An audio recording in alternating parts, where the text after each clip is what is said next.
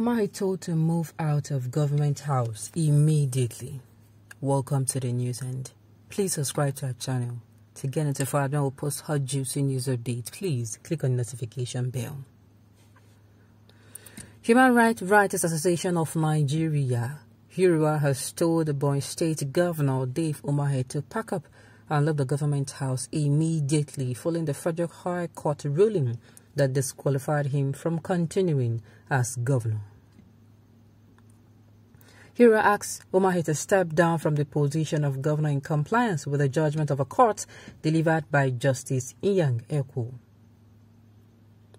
The group said it was unfortunate that a man who has worked as a governor of a state for 7 years would be seen casting aspersions openly against a judge of a competent court of law, which is another arm of the three arms of government.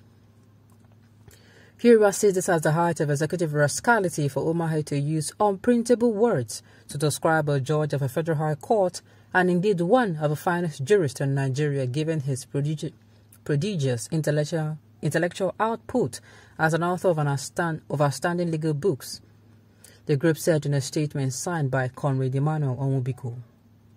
This disrespectful attitude of Umahi demonstrates the truism in what we had said previously, that he, Umahi, lacks the temperament to be the president of Nigeria. If by mistake or accident Mr. Umahi becomes the next president, then he will pocket the judiciary and install his puppets as judges to do his biddings. His unguarded utterances and his calculated but unwarranted dare trap targeted at the judiciary of Nigeria is, to say the least, disappointing. It is even sadder that INEC is yet to comply and enforce the judgment of a court. Why is INEC also disrespecting the law? Why is a man already stripped legally of authority of a governor of a Borno state still parading about as governor, and the law enforcement agencies are aiding and abetting illegality? INEC, being a constitutional created body, must abide by the binding judgment of a competent court of law recognized by Section 6 of the 1999 Constitution. The saddest reality is, if Dave Umahi was on PDP and lost his position to the APC, INEC would have complied with the judgment of a federal court. Because for now, there is no superior ruling suspending the enforcement of that judgment. So INEC should immediately issue the certificate of return to the nominee sent by the PDP as directed by the court of law, pending the determination of the appeal instituted by the former Mr. Dave Umahi challenging the federal court ruling. Recall that the Federal High Court in Abuja on Tuesday sacked Governor of Ebonyi State David Umahi and his deputy, Dr. Eric Kelechi Igwe, over the defection from the People's Democratic Party (PDP) to the All Progressive Congress (APC). The judgment delivered by Justice Inyang Ekwo held the total number of 393,042 votes secured. Umahi secured at March 9, 2019, Ebonyi State governorship election belonged to the PDP, hence could not be legally transferred to the APC. The court noted that both Umahi and Igwe's defection to the APC not only threw out the PDP but also the votes that belonged to the party.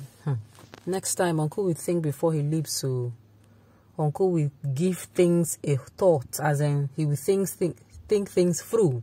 He will not just, think about it, and he will think about his action, not shallowly but deeply. He will have an in-depth thinking before carrying it out. And unfortunately, he did not consult before he did the move. Or maybe he, no now. Anambra deputy governor, it was actually after Umahi had moved since 1 year. I don't think he saw this one coming. He did not. He would have just mellowed down. Do this thing, as in after your presidency, after your this thing, you just, you just move.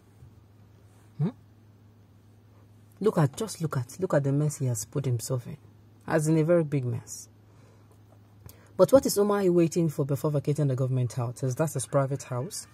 The government has spoken up, so he should obey before any further move.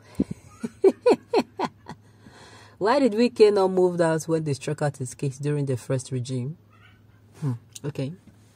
This is very foul and shameful coming from a group that possesses as human rights advocates. Even if this judgment cannot be faulted, even if this government cannot be faulted, Chief Umahi still has the right to appeal as a human rights group. You should recognize and respect that right. Trying to hand them out of office at this stage, therefore, is irresponsible. Or does the advocacy have limits?